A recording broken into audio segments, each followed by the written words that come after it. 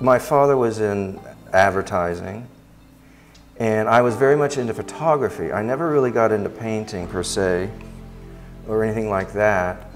And then it was, I went to the Picasso retrospective here in New York in 1980. And seeing that show, combined with a very intelligent photography teacher, a guy named Oscar Bailey. What I was doing in the lab was I was taking the objectivity of the camera and I was manipulating. I would take a 4x5 piece of film and heat it up, burn it, step on it, and manipulate it, change it to something else. And he said to me, he says, you're taking something that's objective, a camera lens, and you should take a drawing class. So in combination of all that kind of stuff,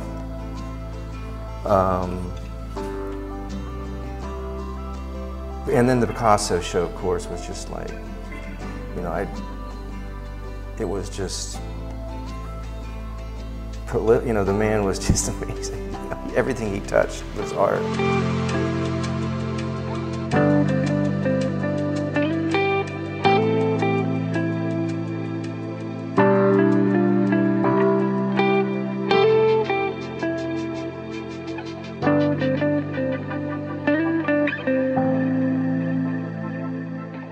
Again, like a line in a poem leads to another layer, and that's what, hence, a lot of the layering that happens in my work is just like writing, storytelling. I think another lost art today. I think storytelling is really important.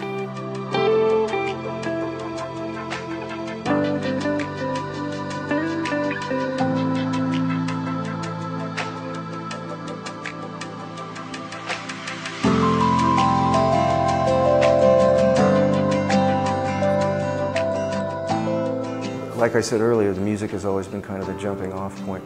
I remember when I was a student reading The Birth of Tragedy by Friedrich Nietzsche, and how the blending of music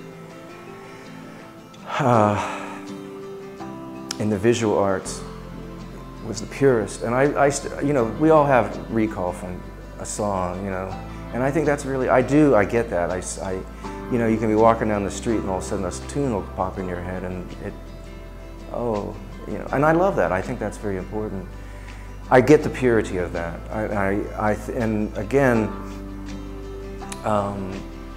even when I was younger, sometimes certain songs you see, I don't see necessarily always images, but I see movements, swirls, or,